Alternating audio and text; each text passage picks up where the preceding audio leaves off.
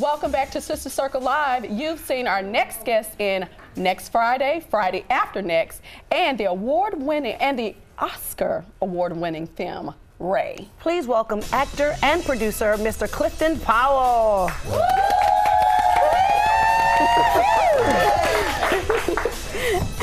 Class. How are you? How are you? Doing well. How are you? I look sharp. Thank you. You look nice too. Good seeing you again. All right now. How are you, Dom? Good Amazing. to see you. Amazing. Have a seat. Why don't you? Oh my goodness. Woo. How's everybody? Everybody's good. Great. You looking nice. You Great. came I'm in trying now, to keep it together. I was confused. You came in. You that's right. couldn't see the light. What was happening? Well, we're gonna make it do what it do, baby. Lord have mercy. No, man. When you mention iconic films and Yes. you say something like Ray and Jamie Foxx, it was amazing. Mm-hmm. So one of the questions was, do I know these roles are gonna become iconic? And I really don't. I mean, it's just a blessing. Mm-hmm. Jamie picked me to be in Ray with him, and then fought for me to be in Ray. Wow. So it's just all a blessing. Wow, those roles are iconic, as are you. And you've managed to be in this business for an exceptionally long time. Over 20 years. And yet you've managed to not be typecasted. We never see you again in the same role. I mean, unless it's like Friday. But so how have you gotten from being typecasted in Hollywood? Well, I think there's some, if you go on IG and some one blogger said the other day, Clifton Powell has never played any character that has any value to the African American community. So it's a very. How did that make you feel when you read that? I think what people don't understand is that we're people. We have feelings. I have feelings. Yes. And then you get, well, he's always the bad guy, but do you do that to De Niro, Pacino, and those guys? People have to understand we're trained actors. I'm a character actor. Yes. I don't beat people up in my personal life. So I've been able to, because I didn't have a plan when I first got to Hollywood, I had a chance to kind of morph in and out of characters, and because I'm a character actor, but I've been typecast because everybody that sees me always thinks I'm the bad guy. I play more good guys than bad guys.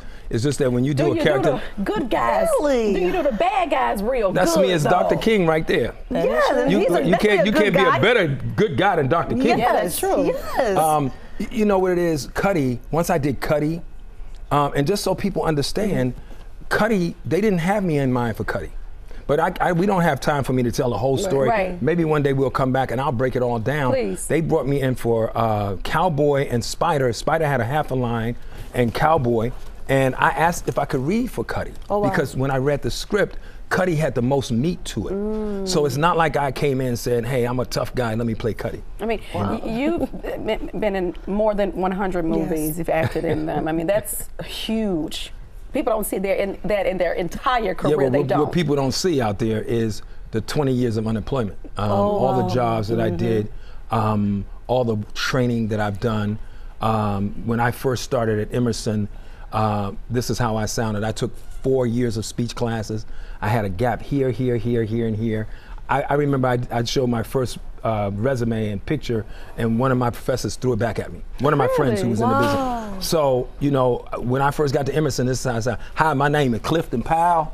I want to be an actor, and I think that Emerson is the place I'm going to be to do it. Oh, wow. And my speech teacher, Dr. Cornell, God rest his soul, worked with me for 4 years. That's amazing. 4 years. And so, the work that I'm doing now is this, I think is a blessing because I put in, 20 years, and I've had all kinds of jobs, I think, other than a police officer and an undertaker. Including Reverend Holt and Black Lightning. My man, can I just say to everybody out there, I so want people to tune in and watch Black Lightning. I never imagined in my day that we would have an African-American superhero show, that we would have a Panther, that we would have an Empire, or any of Queen Sugar, or any Saints and Sinners, or Greenleaf, all the shows that we have now. And it's such an honor to be playing. How do you decipher what roles you're going to take, Clifton? It really is, at this point in my career, I feel, when I'm almost 64, so I'm winding down, and so scripts don't come in like they used to. Okay. I'm doing Saints and Sinners, so I've been on Saints and Sinners for 4 years, which doesn't really give me a lot of room to do other stuff. So when some scripts come in, I've had to turn them down because I'm on Saints and Sinners and they're in first position. But Black Lightning kind of found a little pocket in there. That was cool. You know, so, you know, but again, like the movie that we're going to talk about, I came out of the inner city. I wanted to be a football player. My mother died very tragically when I was young. My father was a functioning alcoholic who raised me, and I was raising myself at 7. And after football, I had no desire to be anything other than I was going to be a bus driver. Bus drivers made $6.50 an hour back in '72. So I never had a plan. So when young men like this come to me, they have a movie. I believe, you know, I have a moral obligation to reach back and share. Let's talk about Jugg Gone Wrong. Give us a little bit about the movie. Jugg Gone Wrong. First of all, we got to tell people what a jug is. Yes. Is that your question too? Yes, I would like to know. A jug is when you're trying to do some illegal stuff. And A scam. It's a scam. That's what it is. A scam. Gone wrong. But you know the new millennials, they don't say scam anymore. They say jug. So it's about a guy, my older gentleman like myself, who's a pharmacist in the hood.